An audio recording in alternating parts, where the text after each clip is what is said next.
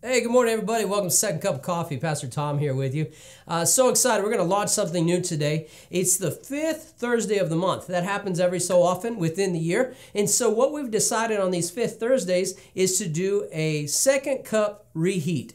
What is a reheat, you ask? Well, have you ever had a cup of coffee and you left it on the counter or you left it somewhere in the house, you got busy, and then you thought, where's my cup of coffee? And you went back and it was a little bit cold. So you popped it in the microwave, heated it back up, took a drink, you're like, wow, that's exactly what I needed. Well, that's exactly what we're going to give to you. These are past conversations or past people that we've had. Maybe it might even be something that I've done in the past that we're going to bring back because the message is still good. You know, it might have got down the line a little bit. We might have forgot where we put it, but we may need to hear it again. So this is going to be our first installment of the Second Cup of Coffee Reheat, and we're super excited. It's going to go along with our theme this month, which is forgiveness. And we had a powerful testimony sometime back with Roxanne Wilson, who's part of our congregation here at Rancho Christian Center, talking about forgiveness with her mother, even at the time of her mom passing.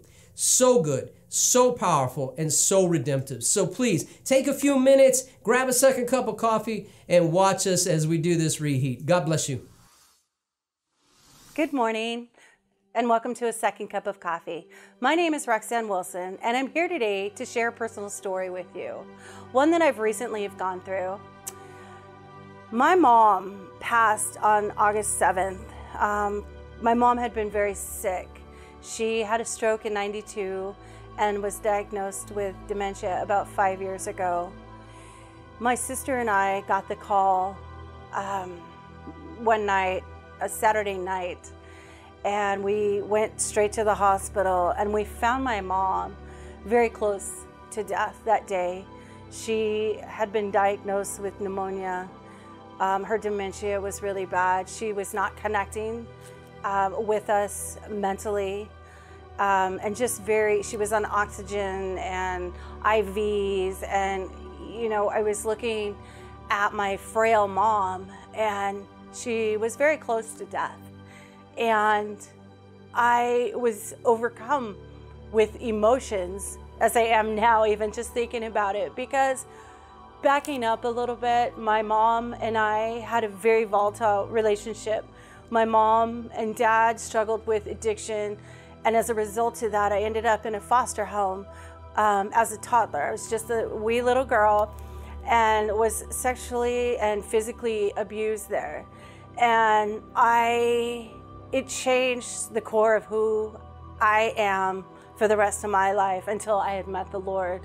But I blamed my mom a lot for that, and I carried a lot of unforgiveness, and I was a broken little girl who ran away from home, and I was just lost and angry and full of rage, and she couldn't keep me home, and I didn't want to be home, and I ultimately became a drug addict at a very young age and just ran the streets. And so when I was home, all we did was fight. And I hated her. I just felt like it was, you know, maybe her fault that my life, that I was so messed up. And I was at the hospital that day, looking at her and telling myself, this can't be over. This can't end like this, because there was so much emotion that I was flooded with. And there was all the hurt, the past hurt and anger, and ultimately the unforgiveness and things that I had felt I didn't know I had. I've been a Christian for over 20 years, and I've been carrying this thing in my heart, this unforgiveness and bitterness towards my mom this whole time. And I thought I had been healed. I thought it was a part that I had given to God, and it wasn't. But I think that I knew that it wasn't. I think that there was a part of me that felt like she maybe didn't deserve forgiveness. And in the meantime, I feel like in that moment, I was overcome with emotions. And again, I was looking at my mom saying, it can't be over like this.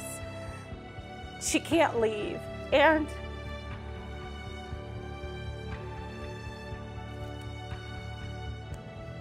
I laid my head on her barely breathing chest, and my head was right on her heart, and she was so non-responsive. And I said to her, I whispered, with tears streaming down my face as they are now, I said, Mom, I'm sorry for being such a naughty girl to you. I didn't know if I was going to get a response, but I knew I had to tell her. I just told her I'm sorry. And my mom reached her hand up and she started stroking my hair for the first time in 50 years. And she said, I forgive you. And she says, and I'm sorry too. And just like that, in that moment, oh, it was such a gift that God gave me. My mom connected through her sickness, through her dementia. My mom connected.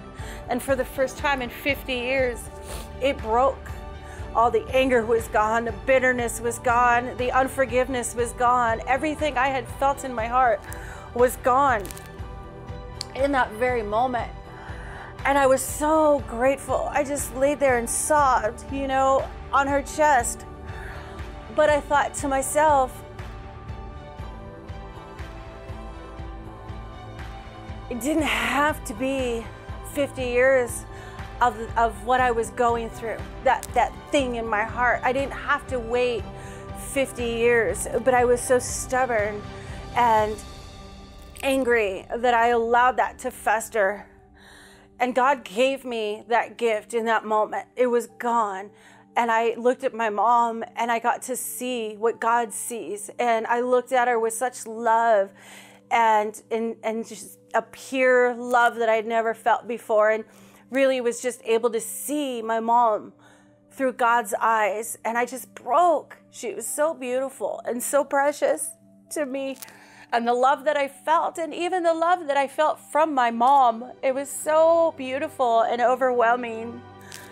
But I took away from that when I left, and I've been thinking about that. And the reason why I even want to share my story with you is because I know I'm not the only one, even as a Christian, who walks around thinking, oh, I've given all those areas to God. And I hadn't. I was fooling myself. I was fooling everybody else. I hadn't, but I didn't have to wait 50 years. And so I have huge regrets. My twin brother passed a year ago, and it was a sudden death that I didn't get to say goodbye. I didn't get to tell him I love you. I didn't get to say I'm sorry for anything that I've ever done to you. And so my encouragement today is to not wait. You know, if you feel like there's something in your heart or something that you're struggling with unforgiveness, I just want to encourage you to deal with that. You know, don't wait till somebody's on their deathbed. I feel like I cheated myself out of so many years of just walking in freedom, true freedom, and a relationship with my mom that I could have had. So think about that. And I hope that my story gives you hope and it encourages you. And I say again, if there's something that in your heart as you hear my story, if there's someone God's showing you or someone that you're thinking of, please go deal with that and don't let that moment pass. So I just want to leave you with this. It's a scripture in Proverbs 17:9. It says, love prospers when a fault is forgiven, but dwelling on it separates close friends. Don't let unforgiveness separate you anymore. Thank you very much. I appreciate you. Bye-bye.